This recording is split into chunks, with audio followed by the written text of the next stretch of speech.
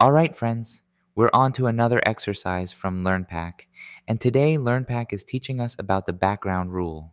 The background rule helps us change the background color, background image, or generally modify the background of any element in our HTML. The first thing we're going to do to see how these background rules work here is to press the Run button. Notice that when I press the Run button, I see that the body of my website has a pixelated image as its background. What's happening here?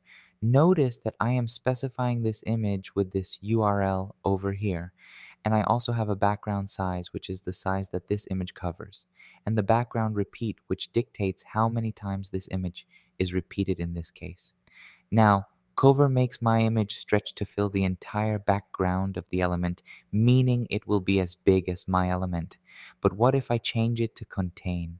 Notice that when I change it to contain, it gets very small. It becomes tiny, and this is because contain means that it is contained. The image will be contained within the element as much as possible without overflowing.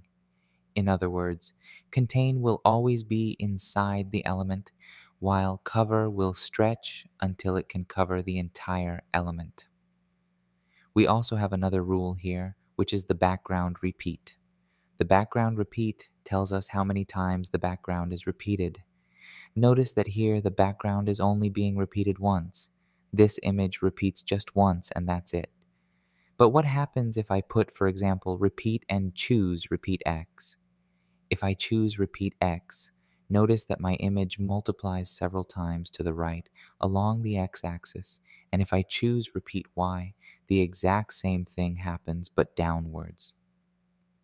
In this case, LearnPack is telling us to put repeat, and consequently, when we put repeat, it repeats in both directions, both sideways and downwards on both axes.